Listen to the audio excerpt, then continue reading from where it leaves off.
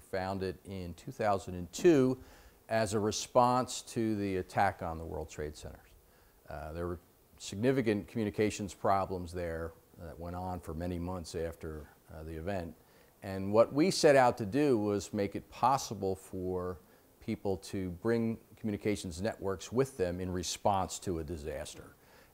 So we set out to do that, and over the next couple of years we accomplished that. What we did is we made portable nodes, portable broadband wireless nodes that we call breadcrumbs.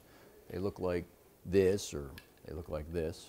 And our primary goal was, when you brought your network with you, would it be easy to set up? Would it be easy to turn on? And so that's what we've done. You turn on a breadcrumb, you have a network.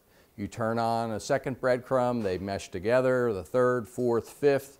It becomes a very large network, all with little or no administration necessary. So these can move. These can go on vehicles, they can go on trucks, they can go on people, they can go on aircraft, they can go on boats, and all moving at any one time without a network administrator, keeping a network dynamic and robust.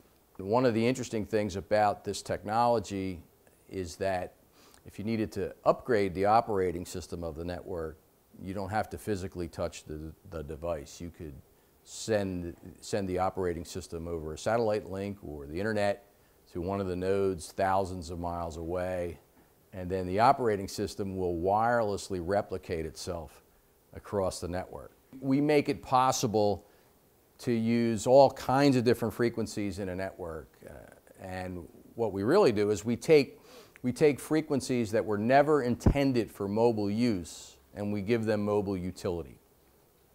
So in that device next to you, the LX4, that has card slots in it for 4 separate radios. And those radios can be unlicensed frequencies or licensed frequencies, or both.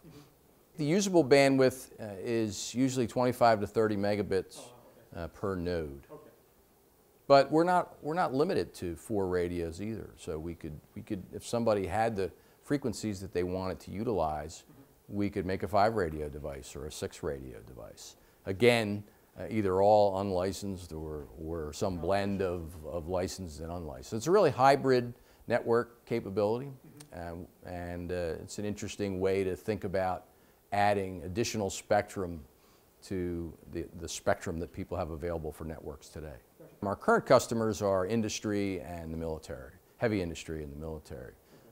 Military for all kinds of different applications, from sensor devices to video and traditional data applications, and the mining industry is using it again for all those applications, condition monitoring of vehicles, video, voice, sensors, GPS, any IP-based application you can think of is working across this network somewhere today. And then we think one of the next important areas for us will be the energy, gas, oil industry, because what we do is we make it possible to operate sophisticated networks in remote environments, and giving that industry new capabilities in terms of monitoring critical infrastructure. So if you have wells 3,000 or 4,000 miles from the nearest networking connection, and your traditional means of communications has been maybe one satellite link to one device, that's really expensive. We can put hundreds of our nodes out there and then interspace multiple satellite gateways, so we can mesh their whole working oil field together or gas field together, hundreds of nodes, thousands of nodes, allowing the energy company to have constant communications with all their critical infrastructure all the time. All right, what we have is a couple of the breadcrumbs with batteries in it. We're outside now, outside the building. Back inside is where everything's going to be monitored and watched through a laptop for the video, and another computer running the BC Commander, where we'll see the GPS coordinates moving around.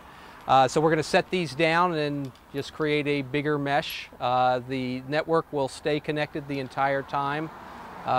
We could put these in vehicles and pretty much have the same results. We often do that. We set breadcrumbs out throughout an area of several hundred yards, covering a parking lot, several buildings. Throughout this, we maintain the network. We can actually tell that from the tricolor LED that is on each breadcrumb.